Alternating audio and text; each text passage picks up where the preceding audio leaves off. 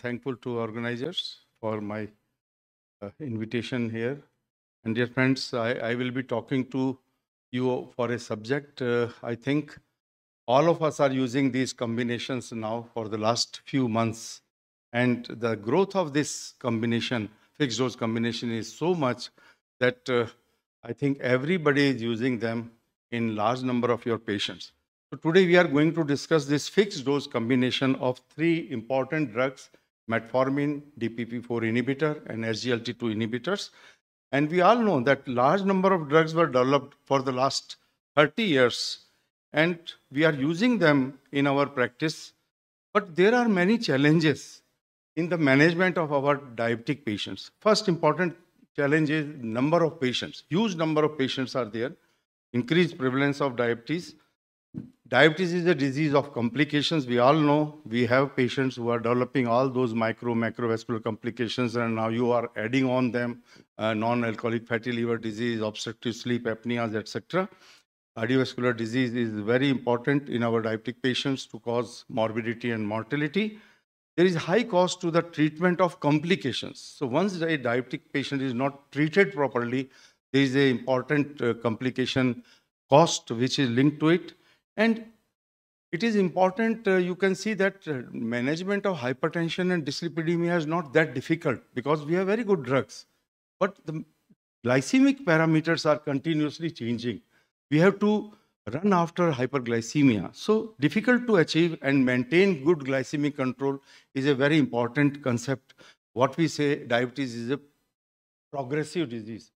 And if you look at the control of our patients, you find only something like less than 30% of our patients are having a HbA1c of less than 7%. And it is very difficult to keep them below 7. As the years are advancing, you find more and more patients are developing increasing hyperglycemia. And you find that single drug, if you are using it, it may not be sufficiently reducing as the years are advancing. So here is an example: metformin given for 3 years, controlling hyperglycemia for 44, you can say, percent of patients, but after 9 years only 13% of patients are controlled with metformin. So indicating that diabetes is a progressive disease, and you have to uptitrate and you have to bring in new combinations in the management of your diabetic patients. Now, earlier we were having a sequential management plan. Our patient comes to us, we give lifestyle plus one monotherapy. Patient improves to some extent.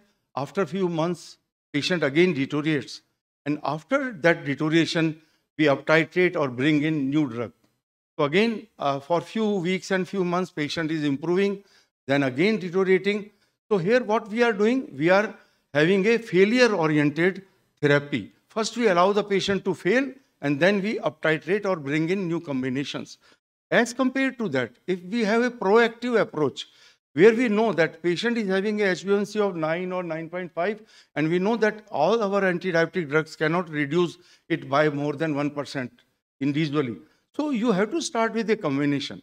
And of course, as the year advances, you have to uptitrate them, and you have to bring in new drugs in the combinations of already pre-existing therapy.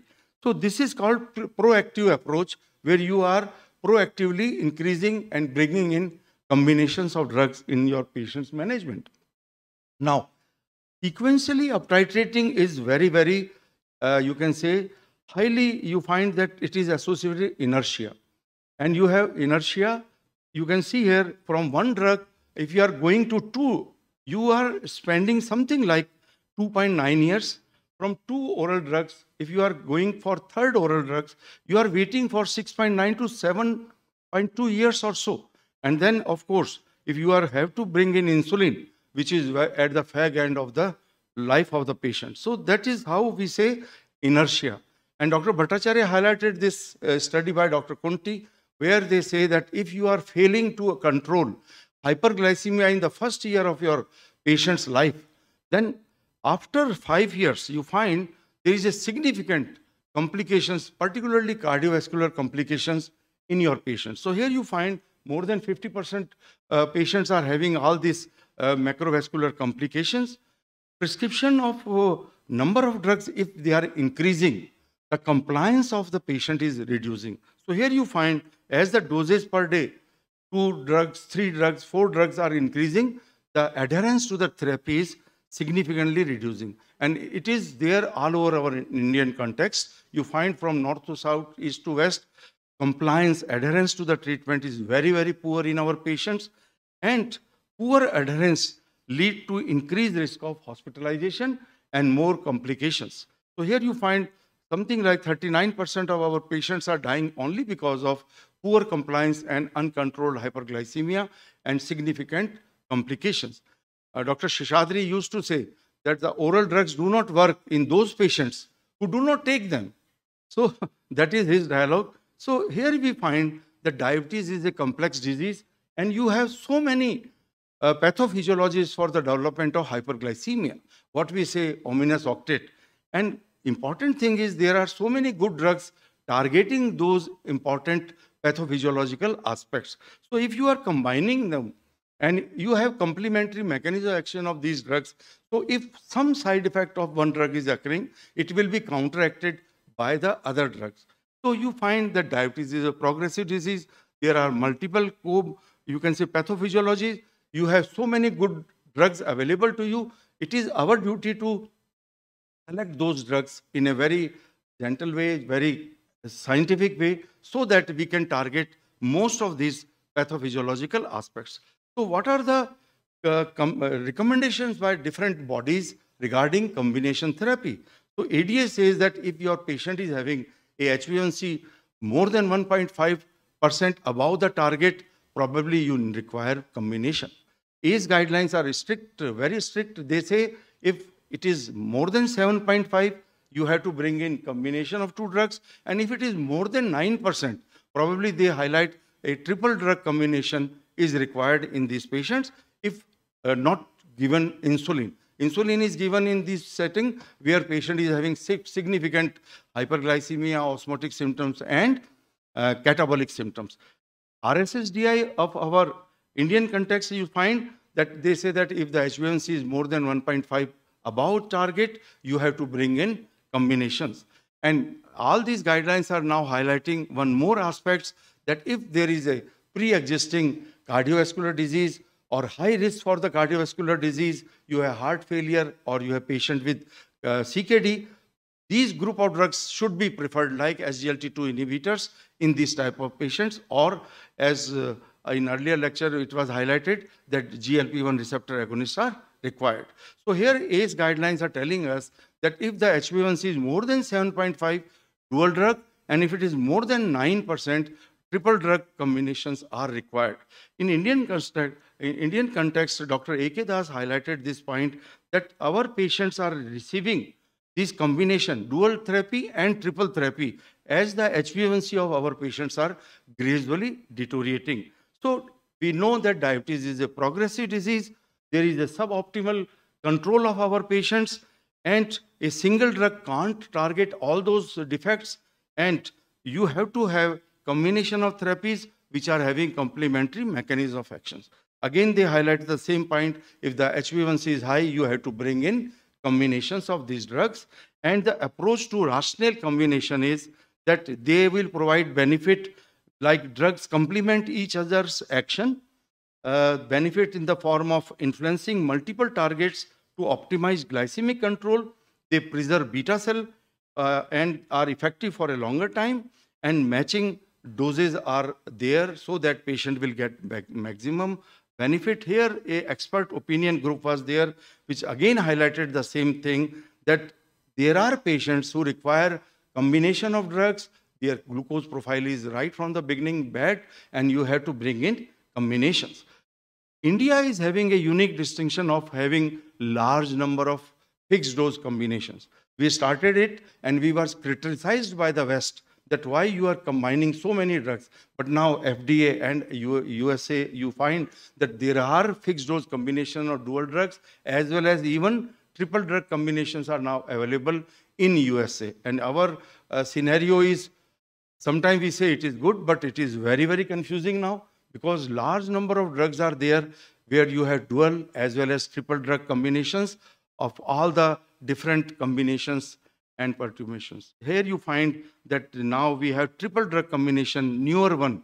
Earlier we were having metformin, glimepiride, and pioglitazone or voglibos and all those things. But now we have this dapagliflozin, sitagliptin, vildagliptin in addition to metformin.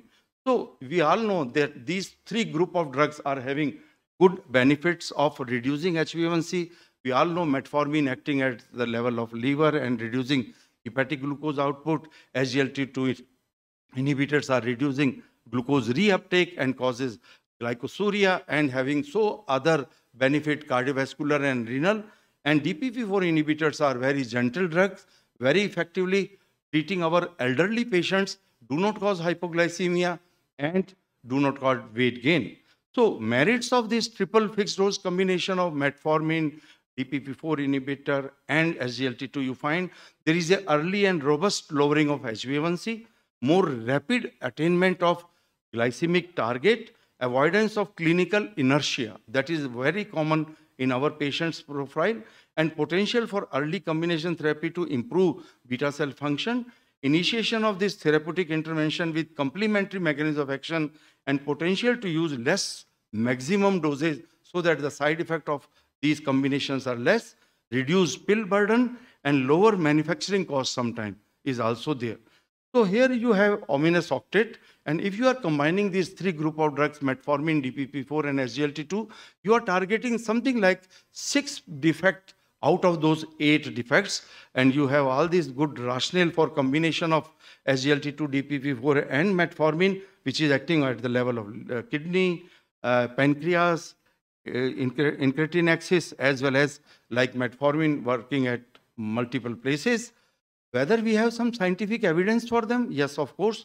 We have some evidences in the form of TRIJARDI study, MESIDA study, and UD TRIO FDA study. So here you have global, you can say, evidences which are telling us that this fixed dose combination, one pill containing 3 drugs, are now approved by even FDA, and they are now available globally. The question arises, if you are giving them separately, and when you combine them in a same pill, whether their bioequivalence will be affected. And here you find in this study, which is TRIJARDI study, where they looked at the bioequivalence of individual salt, comparing it to the fixed dose combination. And you find here, whether you are using lower doses of these combinations and higher doses of this combination, the bioequivalence is not affected, highlighting that you can combine these 3 drugs in a single pill. Another UDT TRIO FDC trial, which is having a combination of these 3 drugs, and these patients are followed, and as compared to the dual therapy of sitagliptin and metformin, here you find that there is a 1.72% reduction with triple drug as compared to the dual fixed dose of 1.07 reduction. And secondary outcome of fasting plasma glucose and postprandial are also significantly higher in triple combination as compared to dual. Another study is MESIDA trial, and here you find that these patients were given either dual therapy or triple therapy, and the primary objective was that look at the HbA1c reduction, and secondary outcome was body weight, change in fasting, postprandial, and looking at the safety aspects of this. And here you find that as compared to the dual therapy, there is a 1.5% reduction with triple drug as compared to 1.02% reduction in HbA1c. Mean fasting was reduced by 19 as compared to only 3.67 with dual, and postprandial is reduced by 48 milligram as compared to only 13 milligram, and body weight was reduced when you are using these SGLT2 inhibitors, and there were clear-cut showing evidences. Another study was there with other combinations in the form of metformin, dapagliflozin, as well as sexagliptin, and this combination was available, and they are comparing it to the dual combination of metformin and sitagliptin. Again, they are telling us that this triple drug combination is better. Similarly, another study, DAPA, Sita, metformin, and here what they have done, they compared triple drug to dual drug of metformin and Sita, and metformin and dapagliflozin. And what are the results? You definitely have better results when you are using triple combination as compared to dual combination. And secondary efficacy of fasting and PP are also significantly reduced. Number of patients below HbA1c of 7 is definitely higher in triple drug combination as compared to dual. And of course, change in body weight because of SGLT2 inhibitor is reduced in these two arms where SGLT2 are reduced. And now, whenever you are using combination as compared to the other combinations, earlier combinations, because of the benefits, cardiovascular benefits and renal benefits, now our approach is changing towards these newer SGLT2 included triple combinations, and you find that these triple combinations are very, very effective. Looking at this comparison, you find that when you are using metformin and sulfonylurea, a powerful combination, early efficacy, of course, but when you are using metformin and DPP4, powerfulness may be reduced, but they are having good, you can say, low risk of hypoglycemia. But when you are using metformin and SGLT2, you find, and DPP4, of course, you find there is a huge amount of benefit taking care of not only powerful and early efficacy, low risk of hypoglycemia of these three drugs, as well as weight is not increasing, in fact decreasing, and blood pressure is also reducing, and you have cardiovascular and renal benefits in these patients. Now, SGLT2 inhibitors causes increase in glucagon. So there is a small increase in glucagon, and it causes increased hepatic glucose output, increasing endogenous glucose production, reducing the efficacy of SGLT2.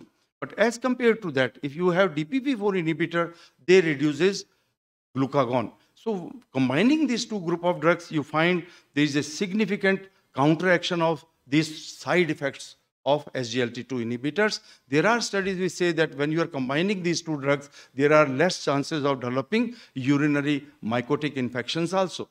So DPP4 plus SGLT2 at the background of metformin, of course. So dear friends, in summary, metformin, DPP4 inhibitors and SGLT2 inhibitors as a fixed dose in single tablet is a suitable option for Indian type 2 diabetic patients for the following reasons. They are having significant reduction in therapeutic inertia because a powerful combination reduces HbA1c very fast. They are can be given initially in our patients as a combination therapy. A1C is significantly reduced, and complementary mechanism of action, as we just discussed, is there. And this combination of three drugs provides safe, rapid, and sustained glycemic control. Chances of hypo are very less. Weight reduction will be there, and it will reduce body weight, blood pressure, and cardio-renal protection is there. It reduces the pill burden, and sometimes when you are combining these drugs, the cost of therapy also reduces. So what is the proof of that these three drugs are, fixed dose drugs are very effective? You find here that evidence from the Indian context, you find within a few months, the sale of this triple drug fixed dose combination has gone sky high. So large number of prescriptions are there in this, and number of doctors who are prescribing this are huge. You find from 939 in October 22, now 11,687 doctors are using this combination, and probably I think more and more are now using it. So this is the evidence that this combination is well stable in our, you can say, armamentarium, and large number of us are following this concept. And so this combination, India is showing the way, and here you know that with the evidences of so many studies, now we say that giving this three drug combination is very, very useful to our patients, and large number of patients will be on this. Thank you very much.